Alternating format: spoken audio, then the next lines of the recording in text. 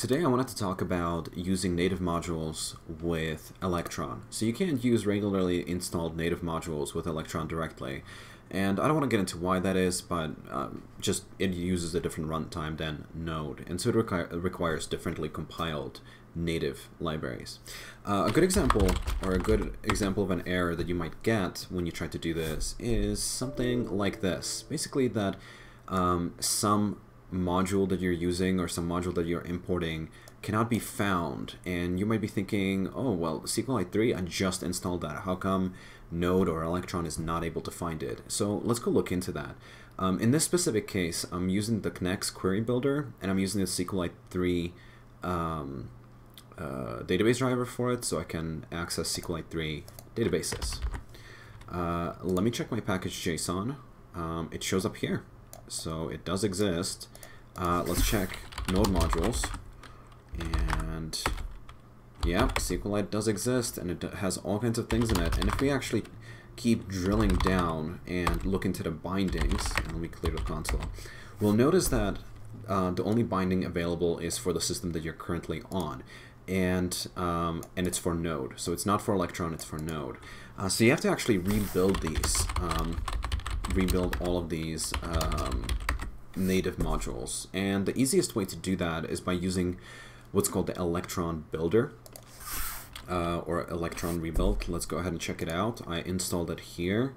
Yeah, electron-builder. So just go ahead and do an npm install electron-builder save dev, and it should not really do much of anything. And while that's, while Node is verifying that yes, it is installed, you'll notice that actually if you Google or if you search for whatever library in Electron, you might notice that there are some old packages that have pre-built bindings for Electron there, and you'll see a lot of like Stack Overflow, opened questions, open issues, and it took a little bit of digging to get to this Stack Overflow question, and I wanted to address this question directly because this is where I got my answer, and I kind of wanted to show you the source. And it's this over here. So you can go ahead and save the Electron builder. Then you would save whatever native dependency you have, which I already have it saved.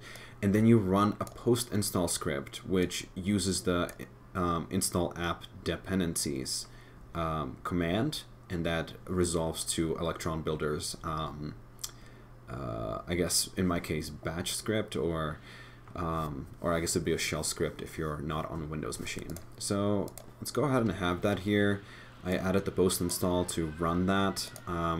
If we just did a blind npm install, it should rebuild it. I want to just rerun this one specific command, so I'm going to do npm run post install.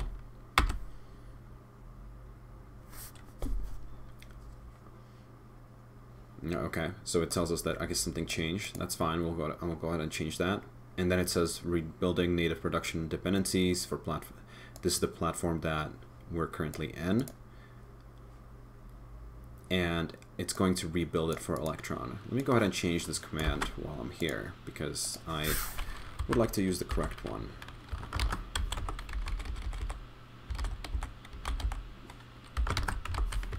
So electron builder install app dependencies. Rebuilding it. Probably the longest part of my video is just going to be this stuff rebuilding.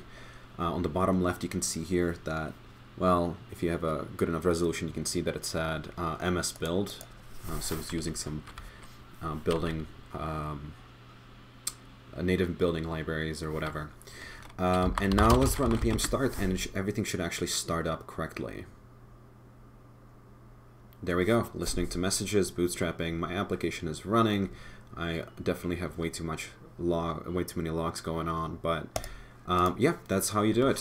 So just to summarize it, I will add the Stack Overflow question on the bottom here, so you can see that it's just adding this post install and installing the Electron builder and running the post install later on. Yeah, that's it. I hope you all have fun with Electron and with using native modules with it.